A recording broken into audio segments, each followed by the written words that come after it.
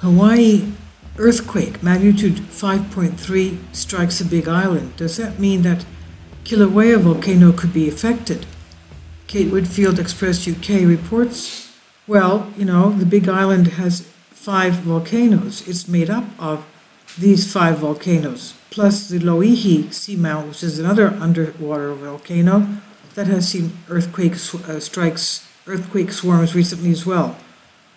Now, Hawaii's big island, shaken, struck by the strong 5.3 magnitude earthquake and aftershocks as well, and is still shaking. Plus we've had earthquakes in Kilauea and Mauna Loa, and to the south at Loihi. So the same island, which is home to the world's most active volcano, will it be affected? The earthquake struck Saturday at 5 p.m. local time in the north area of Big Island. Big Island's Kilauea volcano has been in a near constant state of eruption since 1983.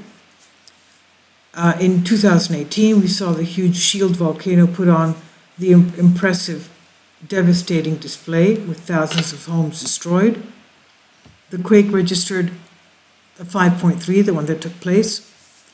According to the U.S. Geological Survey, the USGS said the earthquake's epicenter was about 8 miles northwest of the town of KILAUEA.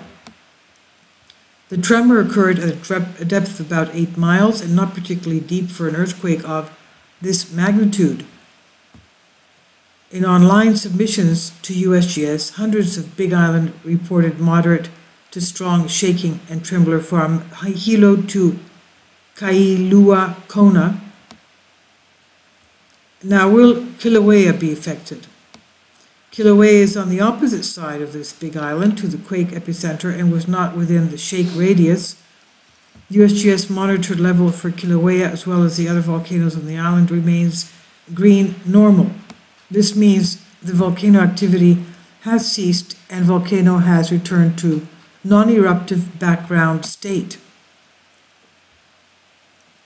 But Kilauea is still ranked as having a very high threat potential volcano because of its decades-long activity.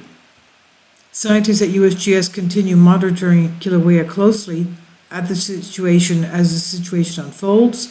Just remember that when it stopped last August, they said it was perhaps in a pause period. Now, following this earthquake, Hawaii Electric Light tweeted that roughly 3,300 customers were without power in the Paniolo Drive and Waimea side of Waikoloa, but it was restored within hours, and no serious injuries have been reported, but the earthquake did cause some serious rock falls. According to civil defense officials, the quake caused a large boulder to come down on Highway 19, Queen Kahumanu, and the Hapuna Junction. There was also a rock fall report on Highway 11 near the 100 and 110 mile markers.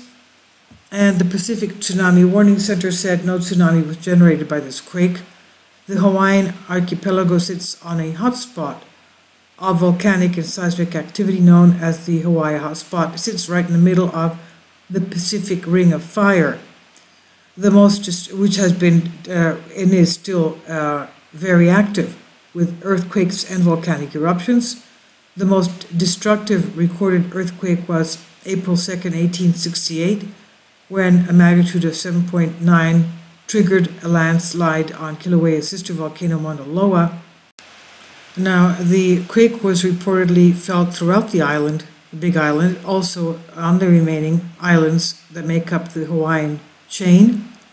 And as I look into the Seismo Berkeley, I see that the swarm after the 5.3, the biggest quake's aftershock after that was a 3 magnitude, about 10 minutes later, and also we had Mauna Loa about, I would say about 7 minutes after the big quake, we had a Mauna Loa, 7 minutes, yeah, Mauna Loa quake of 2.3, and that's about a 30-mile distance southeast from the big quake.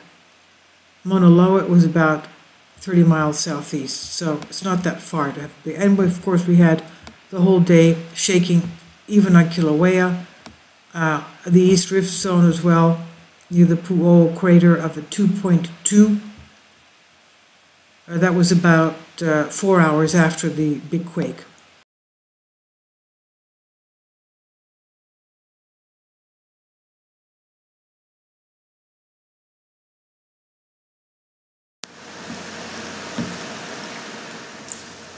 If you'd like to join me on my Patreon account, you will hear content not covered by mainstream media.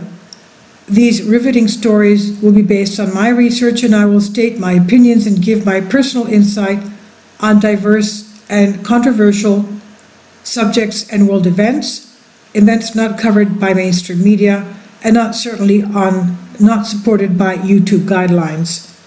So whatever I have on my Patreon, most of those will not be on my YouTube channel. Please consider becoming a member today. More of the most significant and important videos will be on my Patreon channel.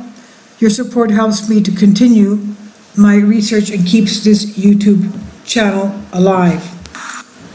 And we depend on your support, your generous charity, because we help economically challenged families here in Athens, Greece, in Kapota, and we also help the young generation with university tuition and the community around our church. Thank you.